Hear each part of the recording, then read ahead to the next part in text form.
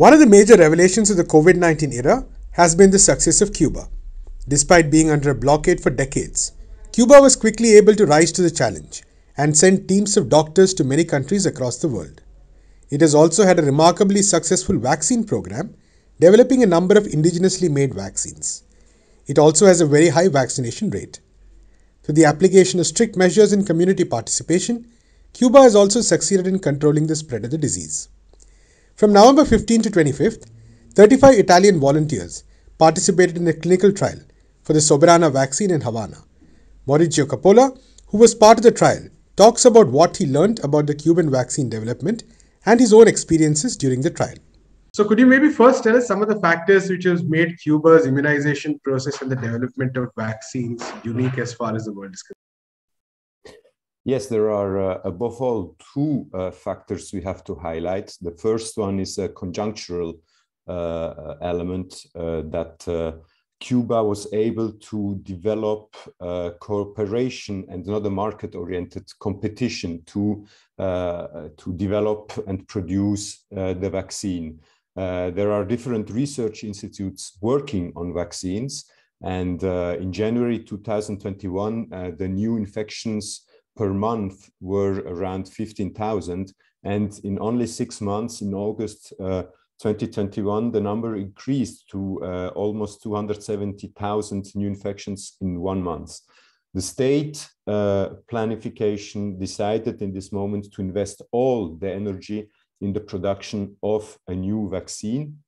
And it was like this kind of cooperation of all institutions together that produced new vaccines. Today in Cuba, we have 3 authorized vaccines and 2 vaccine candidates. So it is an immense sign and an immense symbolic strongness to see how Cuba was able, with a state planned, but also a cooperation of different institutions. It's not like we think in socialism, everything is under control of the state and there is no competition and so on. No, there are different institutions working on vaccines, but they work together. They do not work to make profits. They work together to immunize the population. And this is what the general director of the Finlay Institute, it's the Institute for Vaccines, which produced the Soberana 02 and SoberanaPlus and Soberana 01 vaccine. He said, Vicente Veres Bencomo, he said, do you know the difference between Soberana and Pfizer? Pfizer developed a commodity to sell to the governments and make profits. The collateral effect was that the populations were partially protected from the virus. But in Cuba, we developed a vaccine to protect our people, and we are succeeding. If the will to able to earn some money from our work, obviously the people will be happy and they will invest it in no other research and public research for vaccines and for healthcare system. But of course, there was only different measures they took. For example, the total lockdown. The country just reopened on November 15, but also very strong measures concerning masks. All Cuban people are wearing masks also outside. This is something in the Western world you do not see. And this is something that really you see that the population is bringing all these decisions, all the measures. They are living these measures. It's not something imposed by the government and they are just following what the government is saying, but they are really all very sensitive and confident on the government. But there is also like this conjunctural thing is linked to historical developments because 25 to 30 years ago, in the middle of what is called the periodo especial, the special period Cuba was living due to deep economic crisis, Fidel Castro had a farsightedness and invested in the biotechnological research. Why was it like this? Cuba was alone due to this economic, financial, and commercial blockade imposed by the United States and after the fall of the Soviet Union. So if the Cuban government wanted to guarantee high education and high healthcare for everyone, what was needed is to invest more in research, especially in biotechnology. And that happened. that happened. Today, Cuba has several research institutes, as I said, working on vaccines. Cuba was able to develop their own vaccines against different diseases and eradicate also diseases thanks to them. So concerning the COVID-19 vaccine, as I said, the Soberana vaccine was produced by the Finlay Vaccine Institute, and the Abdala, the second vaccine existing in Cuba, was developed by the Center for Genetic Engineering and Biotechnology. So as researchers were saying in Cuba, the Cuban vaccine and its vaccination campaign are not the result of any miracle, but the consequences of years of right political decisions. Could you also maybe tell us about some of your experiences as part of the collaboration that took place between the Italian institutes and the Cuban institutes? How did this collaboration begin, and what were your experiences? Yes, the clinical trial I participated in November and December is called SoberanaPlus Turin. Why is it called like this? Because it's a collaboration between the Finlay Vaccine Institute in Habana and the Amedeo di Savoia Hospital in Turin.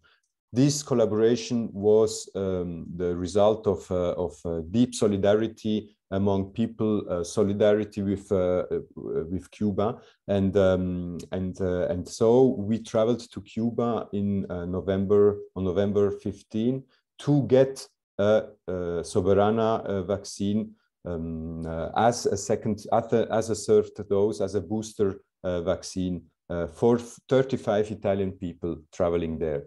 And we finished the clinical observation, the clinical trial on December 15, when the last controls were made in the hospital of Turin. So we had like 2 moments of this clinical trial. The first one in Cuba with all the researchers and all the tests were made. Then we got the vaccine.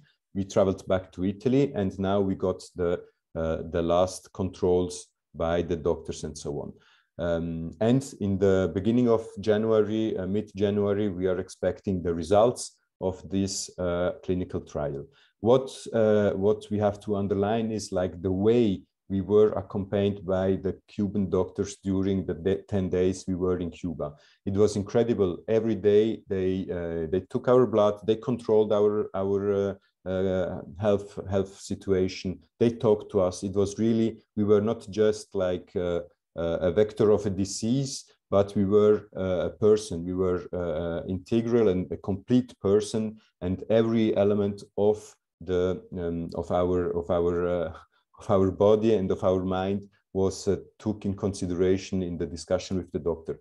Then we said, okay, it's normal. We are like 35 people coming from Italy, so it is normal that they pay all this attention to us every day during this clinical trial. So we asked to the doctors, how is it organized in Cuba? And they said it's the same thing, because we have a very well-developed structure of family doctors in the neighborhoods and in all the cities and all the territories of Cuba, also in less populated territories. And this family doctor is a contact point, is a relation point for the people. So it is clear that everyone is accompanied during the vaccination campaign like this. And it was confirmed when we went to a vaccination point hub for children, because we have to underline that the Soberana vaccine is not only for adult people, but also for children. And Cuba has 97% of the pediatric population already vaccinated with 3 vaccines, with the 3 doses. Today in Italy, we are speaking about 0.42 children from 2 to 18 vaccinated. That's a very low rate.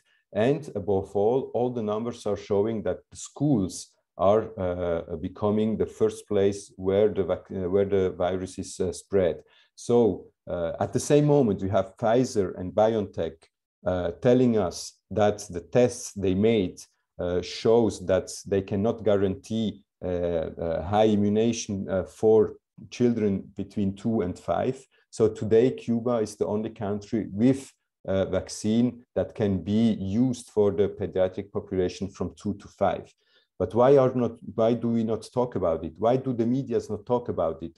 It's incredible how Cuba is just marginalized by the medias. Of course, it's a war against Cuba. It's a war against this system that is guaranteeing protection for all the people, with a potential also to expand to other countries. There are some institutes all over the world working with Cuba, but they are all countries marginalized by blockades, by US imperialism, and that's the reason why we have to struggle and to fight for the recognition for the healthcare and the research, biotechnological research system of Cuba, because it's an example also for us. And that's not an ideological question. It's not to be for socialism or for capitalism. It's something very concrete, because today we are still dying because of coronavirus, and Cuba was able to eliminate dying people in Cuba. There is no people dying anymore because of the virus,